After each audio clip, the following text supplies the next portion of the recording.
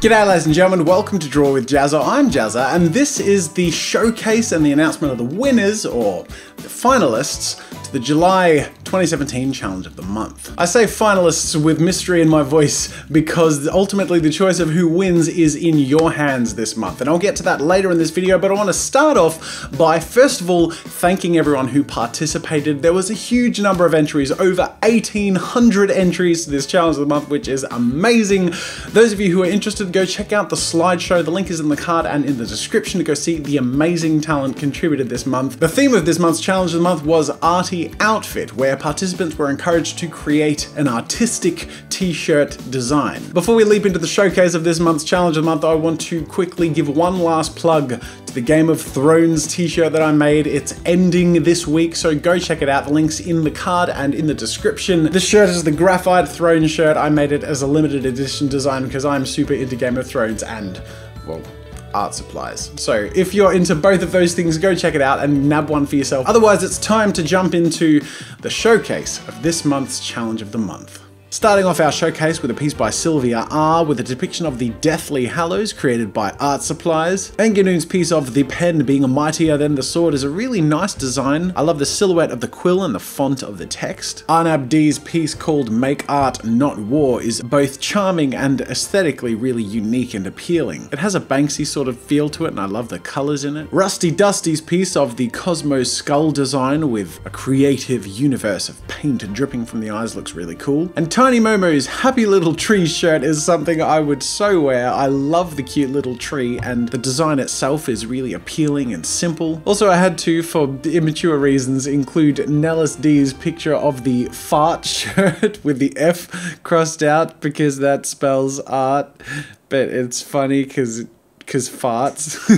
CK Creative's Zombie Pencil looks so cool. I love the idea of him holding his own brain, which is of course the eraser. And It's Not LOL Art's Paint Witch is really appealing. I love the way her silhouette edges out on the top left and bottom right, but we have an overall very balanced and appealing design, both in its cleanliness and its use of color. Proximal Dread's piece of Weapons of Mass Creation is a really stylistically appealing design. The design almost looks like a crest, and the use of colors and the way they work off of each other is really well done. Craft Girl 111's Majora's Mask with an arty twist piece is really cool. I wouldn't be brave enough to print this as an actual t-shirt due to being worried about copyright infringement, but at the same time, I love the way that the art supplies have been implemented throughout the entirety of Majora's Mask. It's a really cool balancing of both fandom and creative art supplies. Cam 120's piece called Respect Your Elders is a really subtle but nice joke. I love both the effective simplicity of the piece and of course its message and gag. And we're getting a double whammy here because not only are they traditional art supplies, but they're also obviously very well used and I guess you could say experienced. Forrest Wolfie's piece Art Time is a twist on Adventure Time, replacing Finn and Jake with a crayon and eraser. And Nellis D's Eat, Sleep, Create, Repeat is another example of how simplicity can be so effective, especially when it comes to t-shirt design. And the way this design I think would speak for a lot of people's mentality and passion for creating is really effective and well pulled off. Blender Ninja's piece called Whale, which has a whale emerging from a canvas with the subcaption Art is Alive, has a really unique style to it. I love the subtlety and the way it's implemented on the t-shirt. And Alicia P's Creative Explosion piece is another example of effective simplicity with these really cute characters emerging from the tip of a fountain pen. Hannah Dorrickson's Anatomy of a Pencil shirt is really cool. I also like the conveniently fractured graphite in the middle. And of course, this area is prohibited in the eraser and the world's greatest short-lived eraser. Lots of little creative inside jokes there and a nice use of the anatomy of idea. I'm Not a Psychopath 118 created a piece called Sketches Come to Life with a sketchbook and characters surrounding it. I love the whimsy of the design, the effective use of simple shapes and silhouettes in combination with color and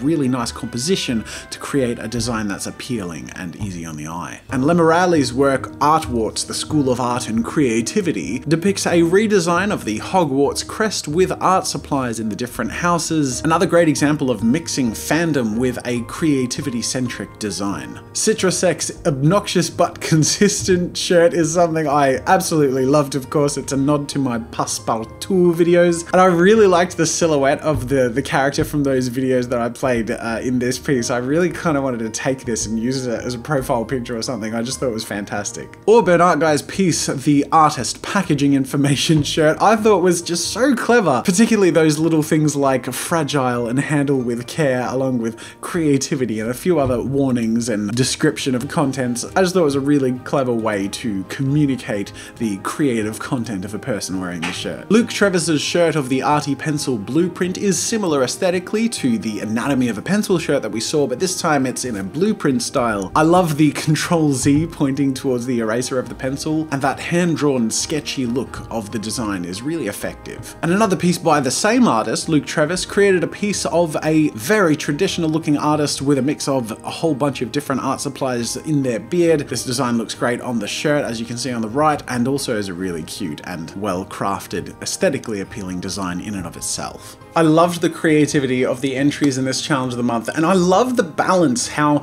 some of them are really artistically well pulled off and some of them just have fantastic ideas. And that's the cool thing with t-shirt design and graphic design. Sometimes the idea is as much, if not more important, than the artistry used to create it. So I feel like it created a different sort of playing field for people to try their hand at. And as you saw in the showcase, the level of talent and creativity really speaks for itself. So it's time to move on to the prize categories. The challenge of the month is divided into two categories. People can enter the beginner category if they're very young or new to art, and from this category I have chosen a runner-up and a winner. And the runner-up to the beginner category of the challenge of the month is a piece by Ghostly Bears. It's a really simplistic design and a great reference to that iconic moment in the Legend of Zelda games where we learn that, of course, it's dangerous to go alone. Take this. There were a lot of different shirt designs that conveyed this moment, but this one captured the perfect balance of simplicity, both visually and in its composition. It's a shirt that Zelda fans would recognize and also that arty people would appreciate, and I think really strikes that balance between simplicity and effective use of the theme really well. And the winner of the beginner category of the challenge of the month goes to Coralia Morin, which is a depiction of the wasted sign from the Grand Theft Auto games, which happens, of course. It's sort of become a meme in and of itself when people sort of fail or make a fool of themselves in an embarrassing way, and that mixed with the image of the pencil with a broken tip, which is a menial struggle that every artist knows how much of an anguishing moment it can be, is such a clever combination of these two ideas into an effective, again, ode to fandom, but also effective use of the creativity theme that we're working with in this challenge of the month. Congratulations to the runner-up of the beginner category. You will receive an item of your choosing from the JAZZA'Studios.com shop. At JAZZA'Studios.com, you can check out a whole bunch of different items that I have up for sale, digital goods like ebooks, video courses, photo references, brushes, my ARTY Games app, and a whole bunch more. It's a whole bunch of stuff I've handcrafted and carefully, lovingly, painstakingly made for your artistic and creative inspiration and enjoyment and education. So go check it out. The link's in the card and in the description. Congratulations to the winner of the beginner category. You will receive a signed copy of my book, Draw with Jazza Creating Characters, as well as a Stillman & Bird 5.5 by 8.5 Epsilon series sketchbook. And along with one item of your choosing from the JAZZA'Studios.com shop, you will also receive 6 months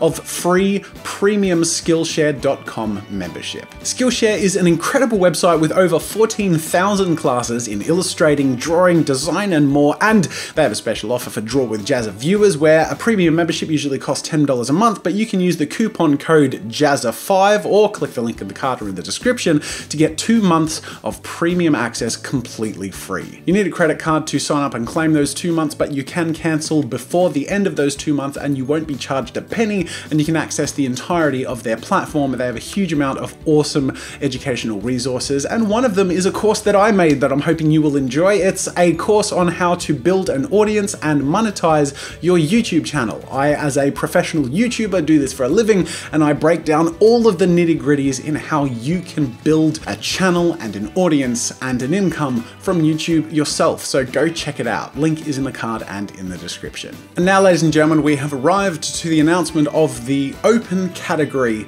finalists. Now this is going to be a bit different, where usually I have a pool of finalists and I choose a winner and a runner-up.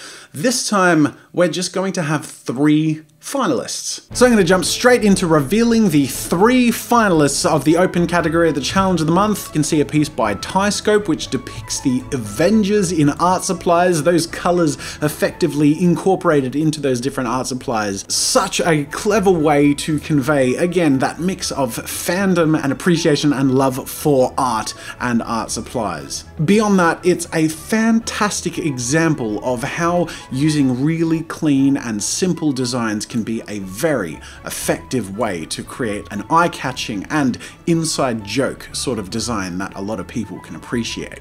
Then we have the piece by Alexandrowick, which is called Happy Accidents, which has a bit of a silhouette of the Bob Ross iconic face with his catchphrase under it. This is a more interpretive style piece which works really effectively on a t-shirt design. I love the mix of colors and shapes. It's a really nice use of silhouette and a burst of creativity in a design that works for a shirt that you would glance at and just appreciate for something that looks nice, but then also would be extremely appreciated and admired by people who get it and appreciate Bob Ross. And last but not least, we have CK Creative's piece of the art rampage, where we can see a crayon, a pencil, an eraser, a sharpener, and all of course about to be consumed by the almighty Wacom pen. Not only is this extremely well drawn and something that would look really cool on a shirt, but it also embraces creativity and art supplies with a quirky flair that I think works really well as a solo design and executes on the theme of this challenge of the month really exceptionally well. So now the final choice comes down to you, ladies and gentlemen. There's a link in the card and in the description to the pop-up shop where you can purchase your favorite design if you love it. Every single purchase is a vote for that design. Of course, directly supports that artist and this channel. This is going to be your one-time opportunity to vote. Each design is available in a zip-up hoodie with a print on the back, in male and female premium shirts, and a kid's shirt, and each of those in, of course, a variety of colors. You guys are going to choose the order of the winners, and they will be turned into a first, second, and third prize. But we have 3 finalists, and the way the winners are chosen based on sales. If you love the t-shirt design, go grab one, because we're going to be selling them for a limited time. 50% of the profits will be going to the artists, and not only will they be getting that as a prize, but based on the amount of t-shirts that they sell, the 3rd place winner will also receive an item of their choosing from the JAZZA'Studios.com shop. The 2nd place winner will also receive 6 months of free premium Skillshare membership, enabling access to their many thousands of courses. On top of that, they'll receive a copy of the 21 Draw Illustrator's Guidebook hardcover special edition signed by me, and a Stillman & Byrne Epsilon Series 9x12 sketchbook, along with an item of their choosing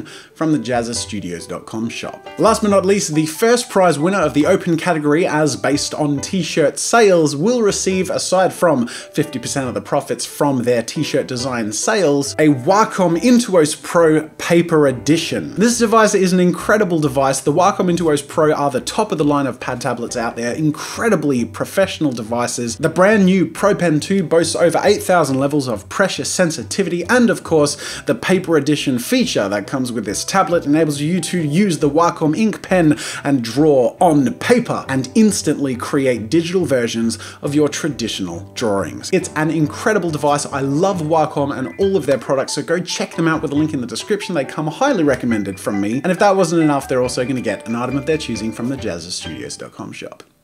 You're welcome. I'm winking a lot these days. Why am I winking so much? Maybe since I discovered I can add the ding in the edit, I've really enjoyed it.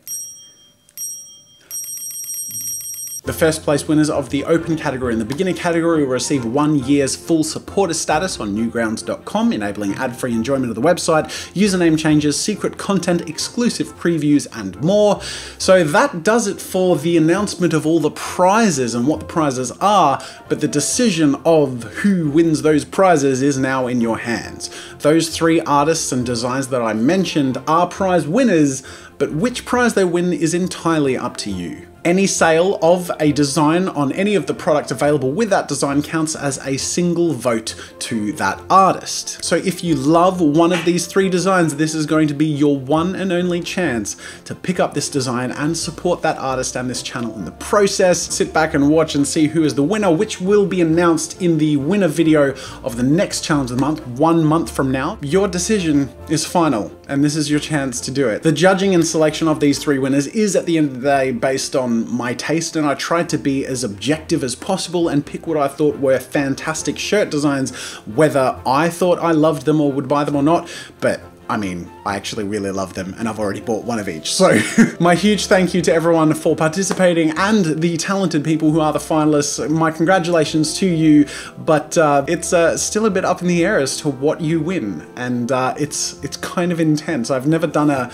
halfway announcement and then left the rest up to you guys before, so it's in your hands. I'm going to put the link to the shop in the top line of the description. Go check it out. If you love it, get it, and cast your vote, and we'll see what comes out on top. I want to take a moment to thank the sponsors of this challenge of the month who make these challenges so exciting and enticing with their awesome prizes, and the reason they're a part of this challenge is because I really love them and believe in them. The links to all of them are in the description. That's it for this month's challenge of the month, ladies and gentlemen. Once again, those final announcements will come 1 month from now, so stay tuned. But in the meantime, the theme of the next challenge of the month will be announced in the next video up on this channel, so stay tuned. But until next time, I'll see you later. Make sure to subscribe to my channel to see more of my videos, and while you're at it, check out my shop where I sell ebooks, brushes, photo references, video courses, and more.